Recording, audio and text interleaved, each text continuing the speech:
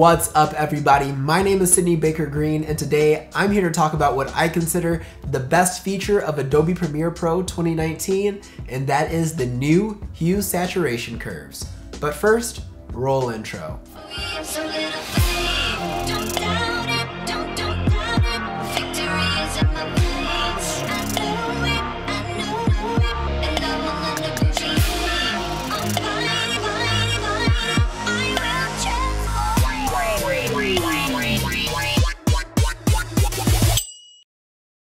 So I'm approaching this video from a colorist perspective that loves the Adobe suite. I know there's been a lot of talk about this Adobe release, and some people feel that this release shows that Adobe does not care about its users, that DaVinci Resolve is much better.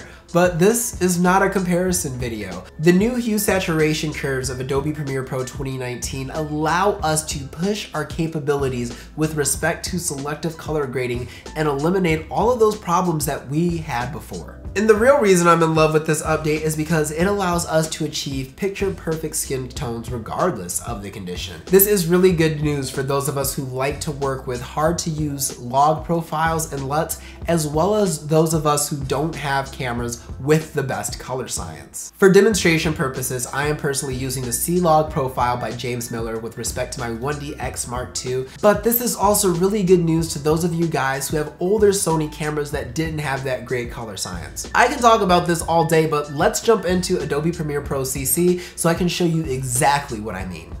Okay guys, so we are here in Premiere Pro, and for this demonstration, I'm going to use a clip that I took in Los Angeles that has some weird color things going on. It came out overly blue with respect to the color temperature. My skins, when editing, react as blues instead of browns, and I really want to get this nice blue water in this blue sky, but I know that if I simply correct for my skin tones, the whole scene is gonna come out orange. So we are going to selectively color grade this to get the skin tones we want, and let me show you what this clip looked like when I tried to do this exact same method with Premiere Pro 2018. Okay guys, so now that you've seen that, let's go ahead and use these new powerful hue saturation curves to our advantage, and we're gonna add these into our workflow right before the three-way color correctors. So I'm gonna be using the Fuji Look LUT from my LUT pack. It is by far one of the most challenging LUTs to use that I have created for my LUT pack, but it yields awesome results, and you guys are gonna see that right now. So let's go ahead, we're gonna go into Browse, we're gonna select the Fuji Look LUT, and the first thing I'm gonna do, I'm gonna go ahead and correct this color temperature just a smidge. Thinking about 14.7 looked nice, and that's just to kind of get my skin tones to react as a orange instead of a blue. So the next thing that we're gonna do is we're gonna correct for contrast now from our log profile. I like to do this manually because each shot that I take is different, and I'm gonna add a really strong S curve to this because I really want a nice contrasty look for this image. So now you can see what I mean. Overly blue. Look at these skin tones. This is not brown. This is like some sort of purple magic going on here.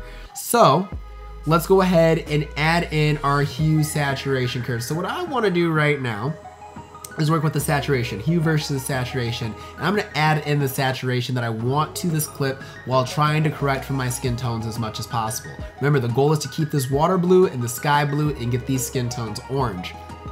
So I'm gonna go ahead and I'm gonna say, I like these yellows, I wanna mess with them. I wanna go ahead and mess with these greens. I want to go ahead and mess with the greens right here as well. I'm thinking these aquas need to be messed with as well as these blues. I'm gonna go ahead and mess with these blues as well. So what you can actually do is go ahead and put a point wherever you want to mess with colors. I just know I predominantly want to mess with these ones. So first thing I'm gonna do is I'm gonna go ahead and up my reds. Go ahead and up my reds all the way up here. And then to flatten out that other side, like so, I'm gonna go ahead and add a little bump right there so I get this nice line. Now I'm gonna go ahead and up my yellows, and I think they would look good right about here. So you can see what that correction has done already. We've gotten some life back in the desert look of Los Angeles, and now we're gonna add in that green saturation from the trees that we know that we have. So I'm I'm just gonna go ahead and I'll bump that up right about there. I'm gonna also add in with these greens a little bit more just to make sure we're covering all those shades of the trees. And then with this next point on our curve, because we're starting to transition into that aqua area, that turquoise area, I'm gonna drop it down just a little bit lower because now I wanna transition with my blues. I want to do something that is going to correct for the majority of this problem, so I'm gonna kind of leave that right about there, maybe just a little bit up, I like that. Let's correct for that blue in my hair now. Just like that. Drop those blues down. Now, do you see how we've corrected a problem? By dropping these blues down, we have brought back some of the warmth to my skin tones, and we have taken away the blue from my hair. So now that black appears as a black. So even though our color temperature isn't necessarily correct, it now appears to be correct. And that is the power of these curves. I'm also gonna go ahead and just with my blue a little bit, I can go ahead and add that dark blue right there, add a little bump into that to give me that blue in the water I wanted.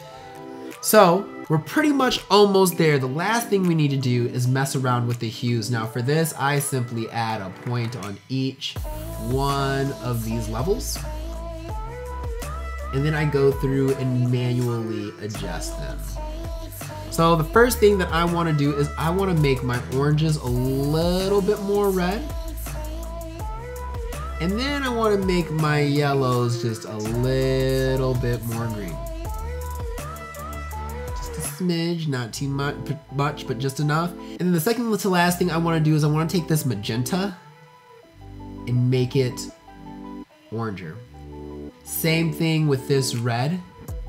I want to bring it down just a little bit, make that a little bit oranger. And now I think we have a good base to go on to our final step. So this is what we've corrected so far. Now that we've got all that together, let's go ahead and finally correct for that orange tone. Now remember, we added these steps in before the three-way color correction that we would normally use to try to correct this. And it just doesn't work out the same way. I'm gonna go ahead and crush that contrast just a smidge. You can see my skin tones are almost back to life. And I'm gonna add in a nice red orange. So even though we do not have the correct color balance, our skin tones still look great and we get this awesome cinematic looking scene that just comes out amazing, even though our footage wasn't necessarily the best to begin with. And one thing you can do, because I'm looking at this and I notice it's just a little too orange, is you can drag these reds down just a smidge, and now you can see I really have that nice orange sun-kissed look. Completely different looking image. I'm not so harsh with those red tones on my skin. Anyway guys, this is what I consider the best new feature of Adobe Premiere Pro 2019, hands down. It's such a powerful tool that is going to allow us to push our creative color capabilities. But you guys know I love feedback, so go ahead and leave me a comment on what you think about this update and what's your favorite feature that Adobe has put out. If you guys like the LUTs that I used in this video, be sure to go to the link in my description and download my LUT pack. And as always, if you haven't, be sure to give this video a big thumbs up, share it with your friends who are colorists and filmmakers, and be sure to hit that subscribe button if you already haven't. My social media links are down in the description below. Be sure to go give me a follow, and I will see you guys with my next tutorial. Remember, every day, airplanes take off against the wind. Live, love, laugh, stay inspired, and as always, stay fabulous. My name is Sydney. Peace out.